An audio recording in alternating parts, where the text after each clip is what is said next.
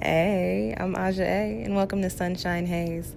Don't forget to check out all the links that I have listed down in the description box, and if you like the video, please give me a little thumbs up. If you have any questions after the video is over, feel free to drop them down below. I try to respond to everyone. And if you all know people interested in astrology, numerology, tarot, or whatever I'm talking about on this channel, go on and send them this link. And don't forget to hit subscribe. And of course, thanks for tuning in and rocking with me. May this info help y'all live your best lives. Peace. Hey everybody, welcome back to SunshinehazeCo. This is your November pick a card spread. If you've never been here before, it's really easy. All you gotta do is pick a pile, and that is whatever pile jumps out to you based off of the energy. You could go by the number, pile 1, 2, or 3, or you can pick one of the stones that I've got here. For the first, we've got Shungite. And for the second stone, we've got Labradorite, which is actually one of my favorites. Actually, all the stones here today are some of my favorite stones, and some of my favorite stones to work with. And then we've got Snowflake Obsidian. Really pretty stone there. We've got an oracle card and a tarot card here, and we're looking at the energy for the month of November. Overall energy is going to be the oracle card, and the supporting insight will be with the tarot. I am today using the Spirit de la Lune oracle deck and my favorite tarot deck, the Wild Unknown Tarot. And I have those linked down below if you all are interested in purchasing these decks for yourselves. So for pile number 1, that's everybody, not everybody, for the people that chose the Shungite stone, you guys have the waxing crescent, which comes with awareness, and the 6 of Wands for your message for the month of November. And I like to see this here. So let me start with reading your message for the month, the overall energy. The waxing crescent, it also has the numerical energy of the number 6, and you've got the 6 of Wands. So big six energy coming in through for you for this month, okay? That energy is associated with really standing firm in the foundations that you've planted for yourself and building upon them, okay? With the waxing crescent, the energy that pops up there is this energy of a shift coming in and things starting to build up, things starting to change, things starting to shake and move, right? So for you guys for the month of November, especially with us being in the energy and season of change, you are definitely in a space to where you are feeling things start to shift. They're starting to move for you. I would go so far as to say some of you may have made some physical changes in your lives by way of, I don't know, maybe your career or something to do with your finances, or by way of the way that you're interacting with people or something that you're doing. There are some changes happening for you, right? So with that being said, there's this energy of things building. And I did mention that 6 energy earlier. So for those of you that came to this Shungite pile, what I pick up on is that you have either been in your heads intending and manifesting, or in the physical, you've been recently doing the beginning steps or taking the baby steps towards whatever it is that you want to see or that is going to be playing out for you over the next few months. What is happening during the month of November is you're actually starting to see a little bit of growth on the things that you have put in, on the work that you have done. So I'm happy to see that energy coming up here for you. What I also want to talk about with this card is the tarot, the insight that comes with the tarot, and you've got the 6 of Wands here, okay? Now, I like when this card comes up, especially when I'm reading for people that may be going through a little bit of a tough time, going through a little bit of a rough time, or whatever it might be, right? The 6 of Wands symbolizes coming out of a space, and keep in mind that the 5 of Wands comes before that. And if y'all watch my videos, you know that the 5 of Wands is one of my shit cards. I don't like the 5 of Wands. That's just, it's too much going on, too much energy swirling around, too much energy going out. You have no clarity, all of the things. When you hit the 6 of Wands, when you look at this card, you actually see the 5 of Wands on the bottom of it. So when you hit the 6 of Wands, you are now the butterfly emerging from whatever this chaos was, whatever this density was, whatever this stagnancy was, whatever this heavy energy was. So whatever seeds you planted or foundations that you're building upon that I mentioned a little bit earlier, it's very possible that the road to it was not smooth. You might have been traveling on a bumpy path with square wheels. You know what I'm saying? So with that, not to say that you weren't getting there, but you might have hit some corners, you might have hit some dips. What's happening now is your wheels are smoothing out, your path is starting to smooth out. It might still be a little bit shaky because you are just emerging, okay? But understand that you're emerging. That's the important thing happening here. You are coming into new foundations, new beginnings, whatever that may be for you. And it's looking bright. It's looking light. Things are just starting to move and shake. And also with these cards, I get the message to tell you guys that just because things don't look the way that you planned, it does not mean that they won't. And it also doesn't mean that they're supposed to. Okay, keep in mind the best way to make God laugh is to tell him your plans. You might have, you know, each step set out for yourself, and you might even hit every step, and then when you get to the end line, you're like, this don't look like what what I had in mind. It doesn't mean that it's not what it's supposed to be.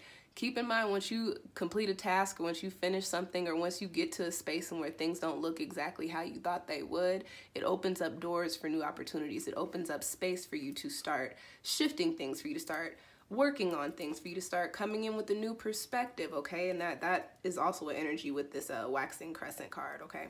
So for you guys that came to the Shungite pile for the month of November, you really are in the season of change, and your change is starting to unfold, it's starting to flower, it's starting to bloom, and that's very positive energy. So words of encouragement to you is just keep going, keep trucking. Even if you do kind of still feel this Five of Wands energy, it will come to pass, okay? And that's your spread, okay? That's your spread for November.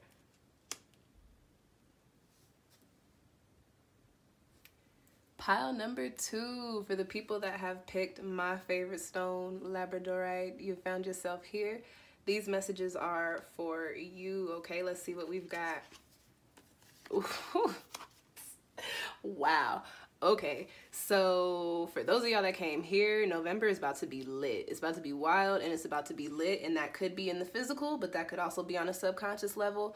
However these messages come to you, interpret them as you see fit, okay?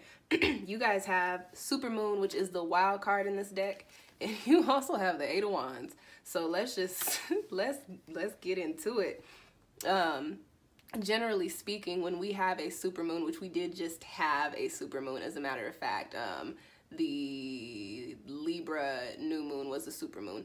That is a point in time, or the point in the lunar cycle when the moon is as close to the earth as it's going to get, so the energy is heightened, the energy is enhanced, the energy, like whatever the moon is hitting during that time, however it's hitting your chart, that is what is being brought to light, or that's what's being renewed, refreshed, whatever's going on, okay?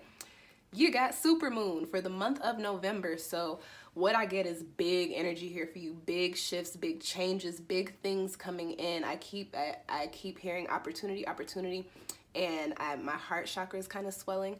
So excuse me, if you watch my videos, or if you've ever had a reading from me, you know that when I get these feelings in my body, it is connected to what those energetic centers are associated with.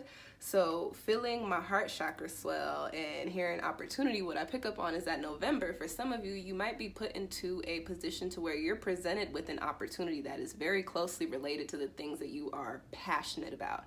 And that could be a relationship. We are in Scorpio season, we are in passion season, and then we got the Taurus full moon coming up as well, which is a Venusian. Taurus is a Venusian sign, so it could be love, it could be something that you're passionate about in your career, it could be a shift in some sort of familial relationship or friendship that you're very passionate about. Something big is happening for you, something major is just, some sort of energy is shifting for you, and it's going to be heightened during this month. So even if October was kind of quiet for you, just know that things are moving and shaking during the month of November, even if it's getting cold, even if it's getting quiet before the storm, okay? And when I say that, I don't necessarily mean that it's gonna be rocky, that it's gonna be, you know, cloudy gray skies and rain and snow and all the things. I just mean, you know, like, it's just probably about to get really wild for you guys, but I don't get bad vibes from that, okay?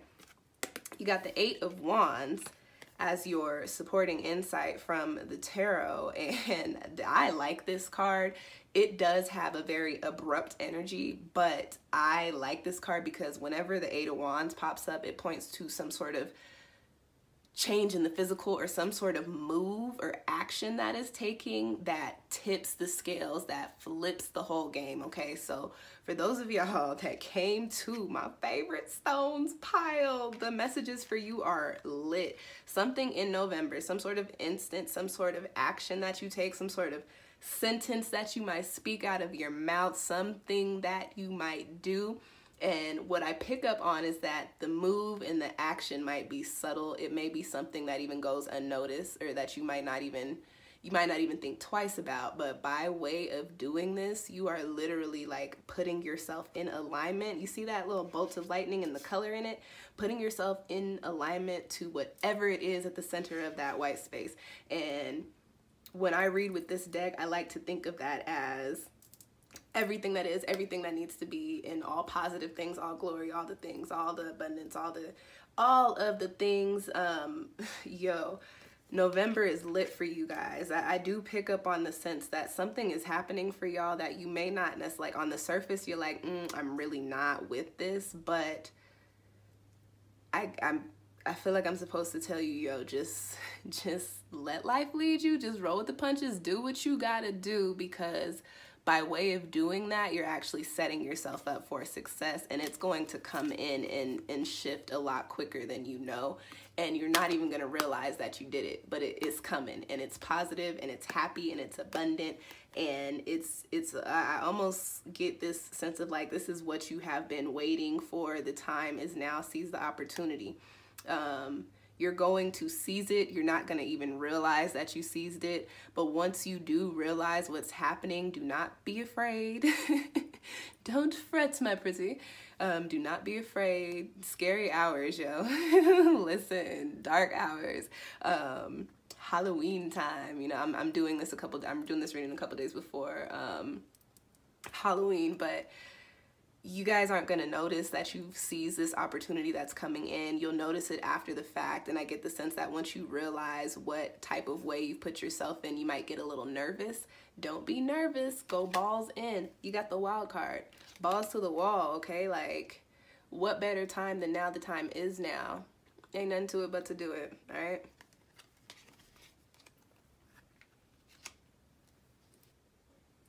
Pile number 3. For the people that chose Snowflake Obsidian, another one of my favorite stones. If you guys haven't noticed, I really like grounding stones and Earth Star chakra and chakra stones. And these are all Scorpio stones, by the way. So since we're in Scorpio season, good stones to work with. I've got them all listed. Let's see what you guys got. For those of you that were called to pile number 3, the Snowflake Obsidian, you have the Seed Moon, which points to new growth. Ooh. Ooh. Y'all got 2 cards. Y'all got 2 cards. What's good? What's popping? You got the 10 of Cups, and underneath that is the Ace of Swords. So let's see what the cards got to say. With the Seed Moon coming up here, the numerical energy. Ooh, you know what? Wow. You got 1 here, 1 with the Ace of Swords, and then you've got the 10 of Cups, which is 1 amplified by 0. So I'm getting a lot of fresh new energy for you guys. New things are popping off. New opportunities are popping up. New relationships, whether that be, you know, friendships, family members, or, you know, intimate relationships. New things are coming in. New energy is coming in for you. And, you know, you like it.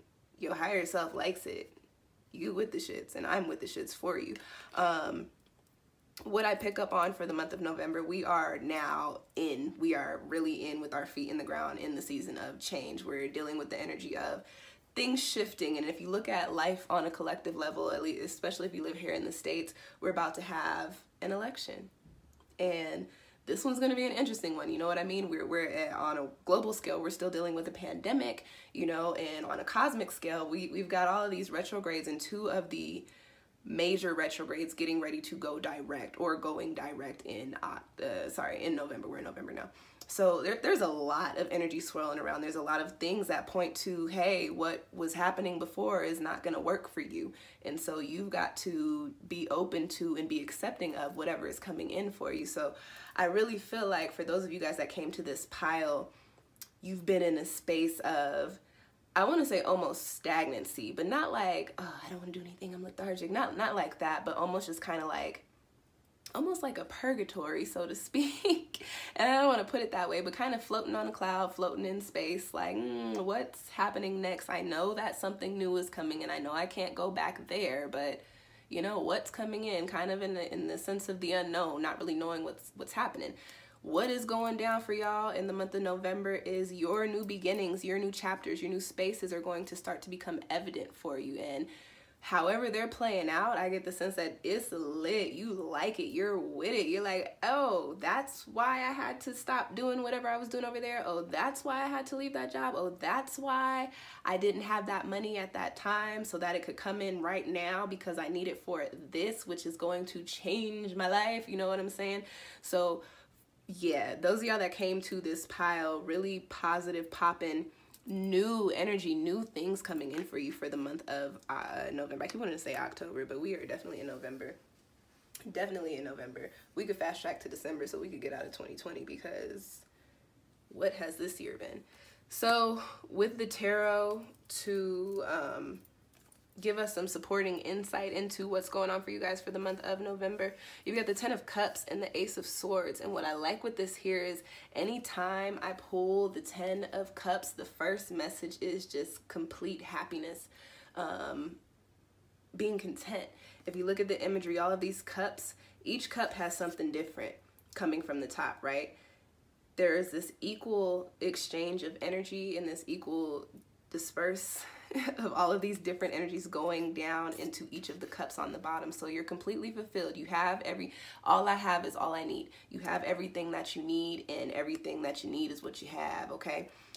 This is very positive energy. This is coming into a space to where everything that you've put in, all of the work that you've been through, and keep in mind that this is the water element, so all of the shit and the turmoil and the emotional baggage that you had to, you know, dredge around with, work through, wash out by way of all these astrological energies, everything was not for nothing. And you're in a space now to where you understand your experience and you can now be gratuitous of it or for it, okay? You're not in a space now to where you're like, why is this happening to me? You're now in a space to where you're like, I am happy and I understand why that happened. And that's where that Ace of Swords comes in. You have clarity of everything that has transpired, and you have clarity of everything that is transpiring and that will come to pass for you, or that will transpire for you in the near future. It's like you've got the swords element is the air. The sword suit is the air element, which is all clarity, perspective, the mental. You have a clear outlook on everything that you have had to do, or everything that has been done to you, everything that you have had to work through in order to get yourself into this new space of this seed moon, and to where this seed moon space is a positive and abundant space for you. So November is lit for y'all Snowflake Obsidian people. I like it. I'm with it.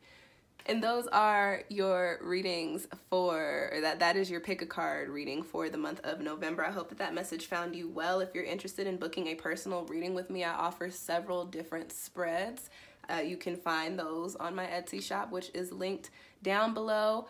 I also have some videos up that I'd like you guys to watch. I mentioned for somebody's reading, I mentioned retrogrades. The retrograde series is down there, along with the Mercury retrograde readings for the natal Mercury placements. We also are having the Scorpio full moon. Well, we have it at the end of October, but the Scorpio full moon, Scorpio new moon is the energy of November. And also that would have been the Taurus full moon right before November. So we're working with Taurus full moon energy, Scorpio new moon energy, and I'm not sure of the date, but possibly working with Gemini full moon energy at the end of the month. I would have to check my dates, but everything that I want y'all to watch is linked down below. Everything that I want y'all to go check out is also linked down below. Click on all the things. Thank you guys for watching. I will catch y'all next time. Happy November. Enjoy the season of change. Peace.